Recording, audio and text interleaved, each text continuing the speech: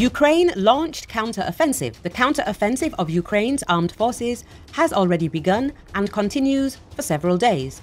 Intense fighting is going on along the entire border line. Mikhailo Podolyak, advisor to the head of the president's office, said in an interview with the Italian Rai TV channel.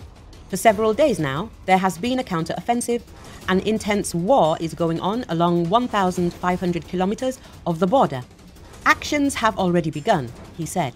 Podolyak predicts that the counter-offensive of the armed forces of Ukraine may not be a single event, but rather a series of several events spread over time.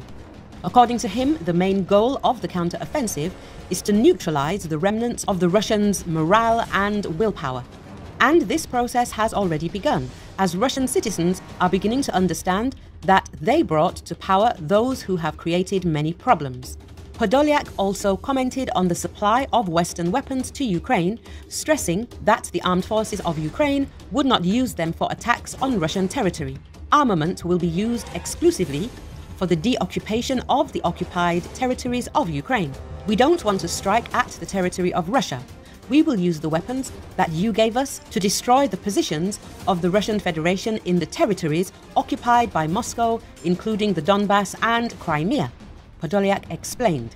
He added that Ukraine now has Storm Shadow long-range missiles, Leopard tanks, anti-missile systems, which France and Italy provided us with. The F-16s will finally allow us to close the airspace. It's a paradox. If we had them a year ago, the war would have already ended, he stated.